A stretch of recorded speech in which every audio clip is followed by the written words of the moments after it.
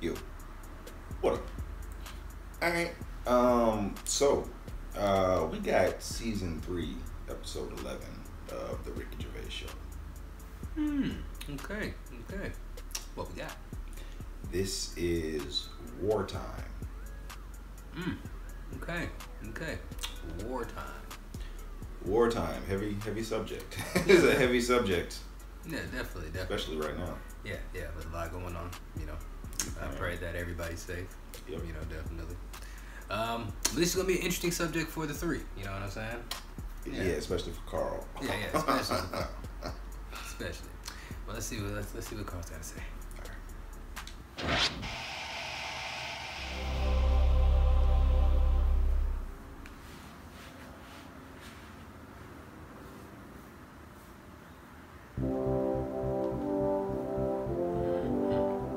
For the past few years, Ricky Gervais, Stephen Merchant, and Carl Pilkington have been meeting regularly for a series of pointless conversations. This is one of them. Testing. Is that all right? Hello and welcome to the Ricky Gervais Show with me, Ricky Gervais, Stephen Merchant. Hello. And the little round-headed buffoon that is Carl Pilkington. All right.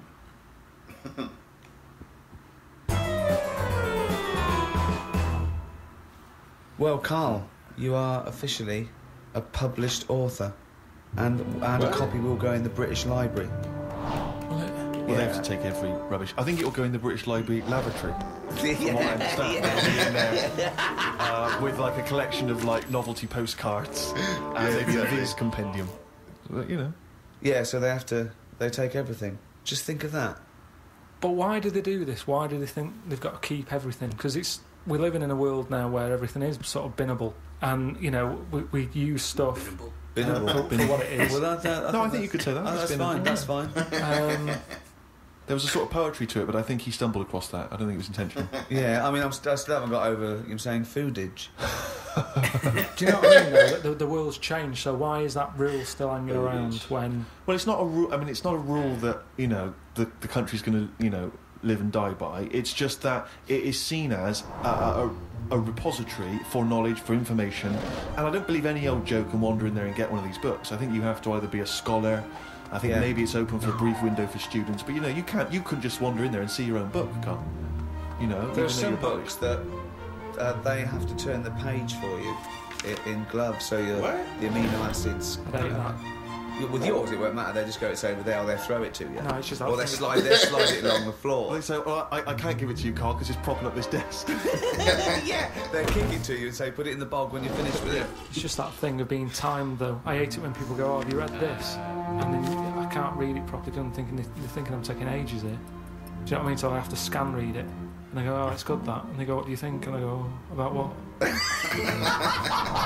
So I hate the fact that someone stood there with gloves on, because that isn't normal, relaxing sort of reading, is it? Yeah. It's not you don't go in to read the Doomsday Book, let's say, in order to just have a relaxing read. You're going in there to study They're it. as to say they're professors and scholars and scientists and historians. They don't wander in because it's raining and they go, "What's a good read?" There's not a man wearing white gloves turning the pages of the latest Jackie Collins.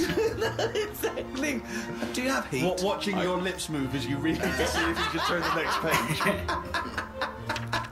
I suppose I shouldn't really feel guilty, because at the end of the day, right? I mean, people always rave about Shakespeare, saying, "Oh, his work was good." But brilliant. At the same time, He'll probably put that on the book when he brings another one out. He'll put your review on it. Yeah. Oh, that was good. Carl Pilkington. But at the same time, like some people will have a go. I'm ready for people having a go, like that Wendy did about my little films are made. Their opinions. So you didn't actually slammed Carl. No, well, each to their own and that. And if everyone liked the same thing, I don't know what we'd do. Right? Sure. You don't know anything. So all I'm saying is, everybody raves about Shakespeare. When, if you properly looked at what he did, he invented a lot of swearing words, right? Effing and jeffing and that. Now, that was one of his. Well, it's effing and jeffing and effing and jeffing part 2. But all I'm saying is, for some reason, when things are brought out years ago, people say they're good even though they're not, is what I mean. When I was watching that documentary about the real Indiana Jones, brilliant. they dug out some rocks with drawings on, And they were like, oh, don't damage them, don't mark with paint, and it's like, it's rubbish. He was like a stick fella with a yak.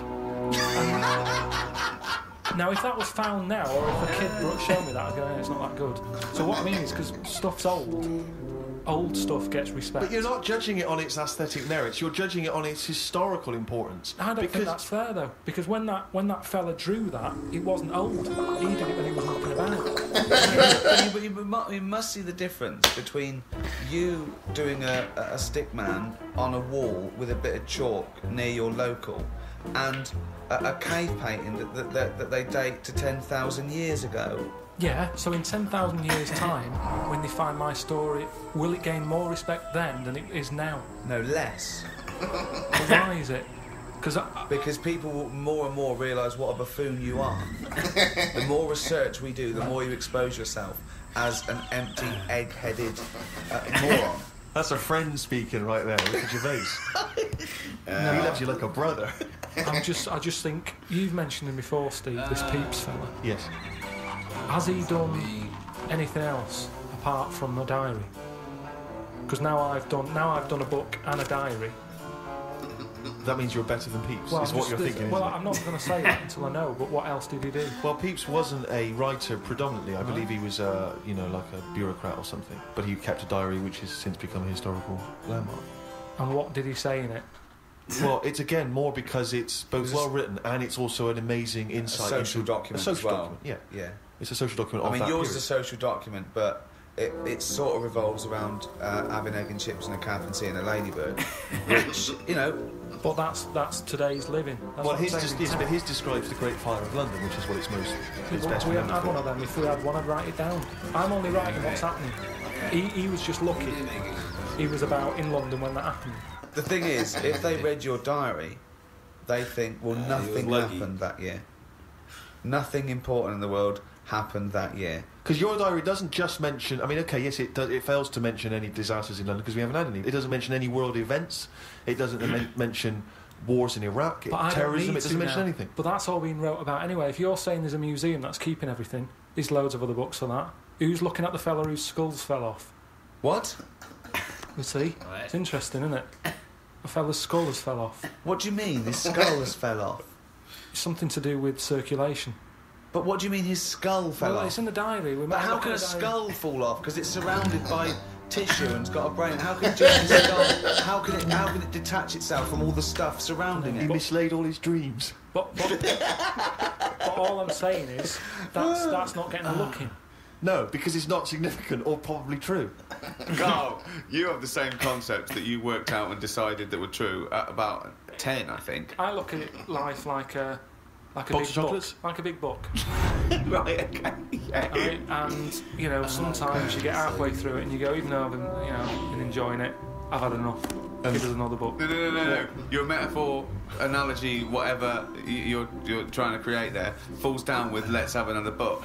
Yeah. No. You can either opt out of life or stick with it till the end. You can't go, be someone else now.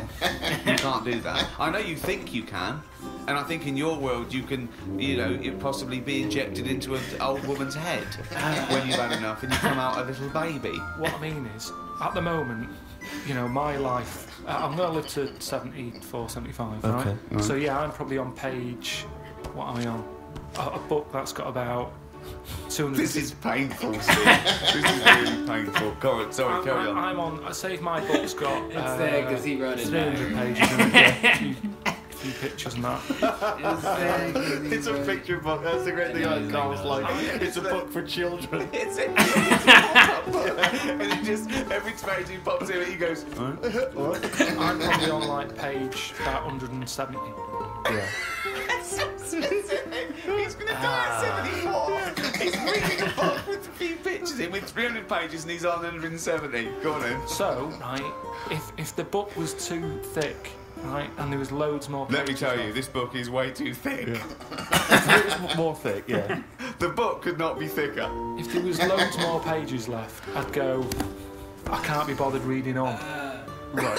Okay. Finish the He must analogy. have known that when he saw the book. You've got to finish this analogy, otherwise we're going to be here all night. Listen, he must have known how many pages there were when he got the book out of the library. Yeah, but the way they write books, they're painting pictures more at the beginning. You're going, this is good, and then it gets a bit boring as it goes on, doesn't it? Okay, well that works. So you're saying that you were young. No, it doesn't work. Well, You just accepted that that's what all books are like. No, but there's a little bit of poetry in that because he's actually saying that when he was young, his whole life was ahead of him. He couldn't wait the whole world, the promise that he was given of this world, and now he's a bit jaded and he's more cynical, and he realises that the world hasn't got as much to offer him as he thought it was. Is that what you meant? Yeah. That ain't what he meant. Actually, Carl, you like sayings, don't you? I've got a list here of some of the sayings and phrases that Shakespeare made up, really. In a pickle was his. In a pickle? Yeah.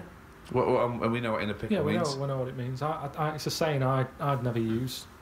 Because when you're in a pickle, it's not something that you would say. No, if you're captured and you're being tortured for information, yeah, you wouldn't, and you get access to a phone, you wouldn't go, MI5, I'm in a pickle. You'd be screaming, going, "You're taking the teeth now." While you were talking about that, I just was looking on the computer at the Pun of the Day website. There's a couple that you might like. There was a sign on the lawn at a drug rehab centre that said, "Keep off the grass." Okay. Now, if the pun is the lowest form of wit, and let's face it, sarcasm isn't. Sarcasm is up there compared to the pun. Then the drug pun, I think, is one of the lowest of the low. Off the grass. People who congratulate themselves on getting drug references. Keep off the grass, will you? Grass, yeah. Grass. No, smoking the grass. Yeah. I think pun should be short for punch him in the mouth. Idioms are better. Go on then, what's an idiom? Okay, go. Is that a new word you made up? No, As in I Carl know. Pilkington's a complete idiom. I found out what it was because I thought, I like them, what are they? Right. And it's like little sayings. Yeah, that's right. That sum stuff up. Go on, give us an example of your favourite. Oh, can I just say one? Talking about sayings, Carl was getting fed up with someone. He was fed up with not getting replies from something. He's having a hard time. And I went, "Oh, the worm has turned." He went, "What?" I went, "The worm has turned. You've." Stupid saying, isn't it? No, okay. Tell him why you think that's a stupid saying. Because how do you know when a worm's turned? Of all the creatures that you could flip over and know it's turned, why pick a worm? Yeah. It's the worst thing they could have picked to express something turning. But you're turning literally. It means changing, doesn't it? Changing your attitude. A new broom, turning over a new leaf. Yeah, but things are going to be different now. I'm sick of it. Chameleon. No, but Chameleon is a brilliant thing to use for something to change. Chuck that in a sentence. There's nothing that you can link a worm to human life to. You're talking about something it's blind, isn't it? It's blind, it's deaf, Gay. it's got no features. Why is he having such a go at a worm? Just because it's a weird thing to use. Something that its arse does more than its head. That could be said of you, Carl, to be fair. Steve. Oh, chimpanzee's that? He's gone and written it down again. Just reading excerpts of Carl's diary. Went home and looked up Freud on the internet. Didn't find him that interesting, so looked at some other philosophers instead. Socrates, Aristotle. Lao Tzu from years ago came up with some good stuff. 1. He who knows does not speak. He who speaks does not know. Not entirely true. To lead people, walk behind them. Yeah. And of course, the journey of 1,000 miles begins with one step. Good that. Maybe this is why people are at the start line spectating at the Commonwealth Games. Well, no, it's just that I've never understood why in Olympics and stuff like that, if you're going to watch, don't stand around the start line, go to the end where you see the winner. But because of that saying, it actually makes sense. It's like, well, every step starts with a step or whatever.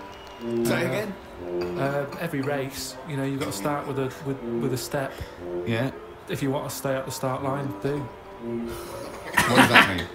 I'm just saying, if if you're into... I wouldn't watch a race, right? Okay. But all I'm saying is, right, if I was to watch a race, yeah, I wouldn't hang about the start line, because... Well, you just said you would.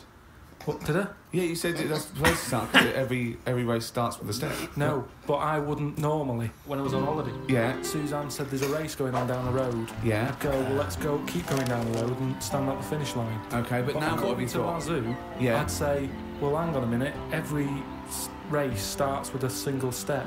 Yeah. How many people are around the start line? Is there more room there? She goes, yeah. I'll go, let's go there then, it's less busy. Right, and what would you see there then? I'd see people starting the race, but I wouldn't be that impressed with them, because I'd go, well, I don't know if any of these are any good. So would you start at the start or the end then? If it was down to me, I'd just probably stay at the finish line. Okay, so you wouldn't want to see the first step then? So what do you think of Lazoo now then? I preferred the leading people from behind. Okay, and what would you do to lead someone now then? Well, if you're behind, you don't have to take responsibility, do you? You can go, well, anyway, you went there. That's not really leading them, is it? Yeah, because I've made them think. I've gone, they go, oh, I've just walked into a big hole. I'd go, oh, should have been looking where you're going. I haven't led them in that hole, but they've learnt a lesson, they won't go in a hole again. Oh my God! I've ever been part of. I mean, that was incredible. Never mind Aristotle and Socrates. That was incredible. That was incredible, Carl. One of the key catchphrases, if you like, from the war, Carl, was of course "keep the home fires burning." What? Is that like saying you're away, but don't worry when you come home, the house is warm? Pretty much. Sort of. Yeah. Don't forget where you're from. We're remembering. We're here, waiting for you. Yeah. Again, it doesn't say what it means. So there's you know, risking your life, and you're getting a letter from home saying we've got the heating on. Again, working hard, paying the bills, they've got the heating blaring. Put your coat on. Start panicking, we're keeping it on, fire's burning. What? I didn't know, what do you mean, what fire? When have we had that in? I thought we had central heating.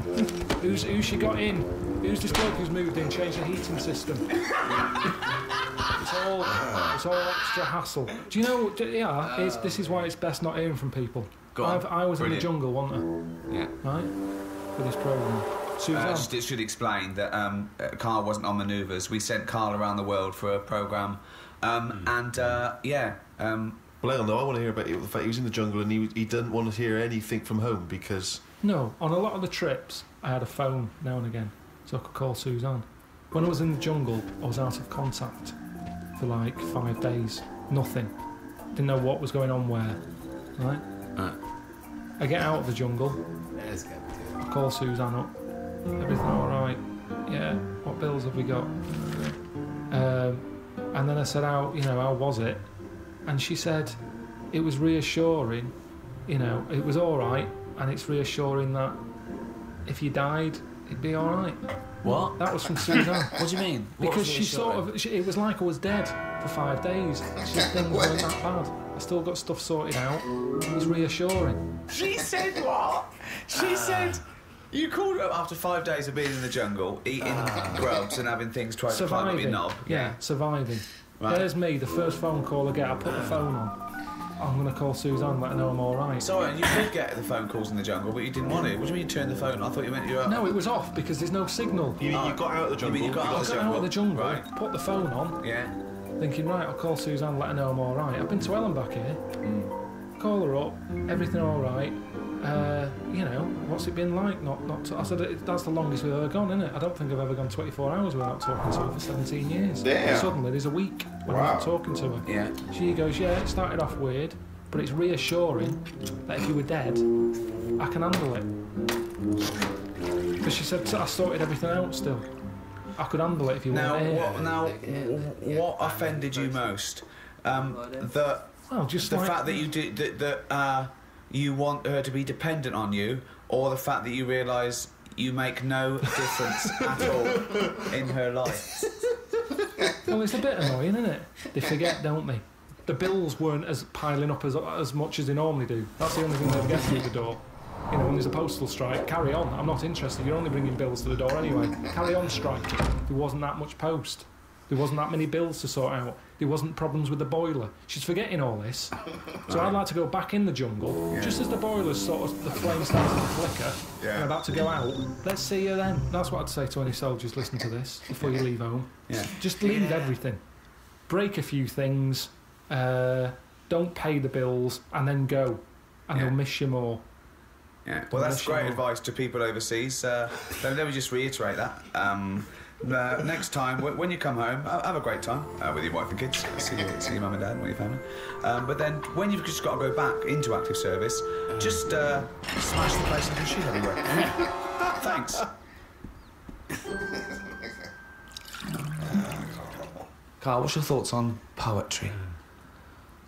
I've never really been a fan of it. There's a surprise. It's sold in a bad light. It's a bit gay, isn't it? I mean, it depends what sort you're talking about, because maybe there's poetry out there that I haven't heard. There's some poetry gayer than others. War poetry can't be gay, can it? That was I haven't heard. Go on. People fighting in the trenches and can't be gay. They weren't gay. They were writing to their sweetheart. I don't know his name. Might have been a bloke. I don't know. But so was it sort of a, what sort of poem was it? Was it sort of a limerick, sort of a? No, it was. Well, there's famous ones, Wilfred Owen and Siegfried Sassoon, and they're very moving. They're about, what usually happens is that they talk about why are we here. This is, we've been sold a lie here, and they really started seeing war in a different light from their point of view in the trenches. Famously, some of them died soon after the, But I prefer a proper letter. No sort of crypticness. That's the problem with poems. Okay, so you'd have been disappointed to get Dulce et Decorum Est through the post, would you? You'd have just said, "What are you trying to say, mate? What's the weather like? When you're coming home? Did you get my socks?" Well, yeah. Sometimes life is a bit like that, and it's like, say what you mean. Right. Well, then you have just wiped all art off the face of the earth if you literally just say what you mean. No, I'm just saying in a letter. Say if I was a woman and my fella was fighting in a war. Right. What's your fella's name? Harry. Okay, so Harry. Oh, no, that's right. So when were you married? About 1935. 1935. So you've been married about 4 years. Yeah. Harry, why don't you go off? Oh, you're a woman, aren't you? You don't. Okay. So what did you see in Harry? Why did you like Harry? Was he? He just was like funny. Butch. He wasn't that butch, but that didn't matter back then. The war. No. And you took everyone. But what did you say when Harry said to you? Well, I thought it was coming because a lot of our friends. Right. Did you just hug him and say "Don't go" or something? No point, because that would have just made it tough for him. So, what's the point? Just go with it. But if he cried after he went. You cried after he went. That's what you do, isn't it? You wouldn't do it in front of him. He's got to go to battle. Okay, so your man goes off to battle. Right. Then you get a letter from the colonel saying, "Oh, bit of bad news. Harry's dead." Now I get a letter in the post. He said what he meant, didn't he? Well, yeah, and they would do, wouldn't they? They wouldn't fanny around saying, "Oh, he was on the warpath and the cloud went dark." I go, "What? Just tell me what happened. I don't want a weather forecast." He got shot at the arse and the bullet came out his head. Right. Now, the colonel, he would just tell me the basics. Now, because he sent his by telegram. They sent a telegram. The letter I get from Harry has been stamped, so I get it late. Oh, okay. So I get a letter from Harry after he's died. Yeah. Right, and you know he's dead. I know he's dead, so I get this letter with his handwriting on. I'm devastated because I was just getting over his death. Yeah. It's all brought back to me when this letter drops through the post. Well, yeah, 3 days and you're pretty much over it. It's Harry's handwriting. Yeah. Oh God, what's this? What's I open it. Yeah. And instead of saying things are bad here, socks are damp, everything's grim, it's cold, I'm sick of it. There's a poem. It wouldn't feel like it was from Harry. Well, it's not in his words. Poems are never in the person's words. But didn't you know Harry was a poet when you married him and made love to him that night? I picked it up because other people were doing it. Something to do in the trenches. But when he carried you over the threshold, Carl, and he laid you down and gently kissed you, didn't he say any? Didn't he ever?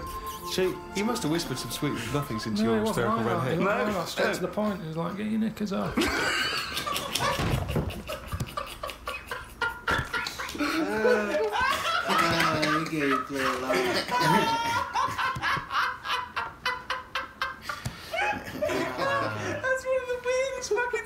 serious I've ever heard. What the fuck was the telegram coming before the letter? So specific. It wasn't like Harry. The fuck's Harry?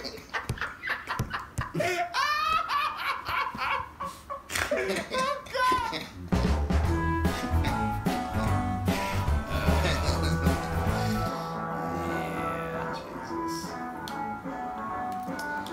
Yeah, they were a little harsh on Carl right there, man. Oh, Carl. Yeah, I'd rather see the finish because the start. Yeah. Say that again, Carl. It was over. It was over from that point for me explaining that. Oh man. Ooh. Yeah, man. Poetry's not gay. Nah, man. Yeah, poetry. A lot of people do poetry. Yeah, man. You know It's a great way to express yourself. Music is kind of like poetry. Definitely. You know what I'm saying? You know what I'm saying? Carl's wrote a couple poems. You know what I mean? Carl's a poet. Yeah. Not just that Carl is a poet. he don't even know it. Carl's a poet. He don't even know it. Shit. Yeah, he loves a rhyme. Yeah. You know what I mean? Oh yeah, and his and the diary of Carl. Carl's diary.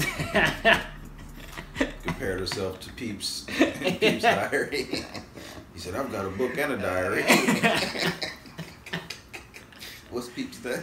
Ah man, so your diary's comparison to a children's book. It's like you have no events, no dates, no. Oh man, yeah. You know, maybe one day Carl's diary, might go down as one of the most, I think it's gonna be. I mean, hey man, see, and that's the thing. See, Carl shouldn't want that. Carl shouldn't want a diary like, you know what I'm saying, like that other person. You know what I'm saying? Be happy for the life you live. You know what I mean? We're trying to, But anyways, but again, his diary is not done. I mean, he could add more pages to it. Like he's probably still writing his diary. He's probably still writing it today. Maybe some shit like if there was a great fire, there's like a fire that burned everything in the world, and the only thing left was Carl's diary, and that's the only thing we had. God, you got mankind. And they found this shit. Like, oh, this is what life was like. They sat around and looked at bugs. Exactly. A wasp and a beetle.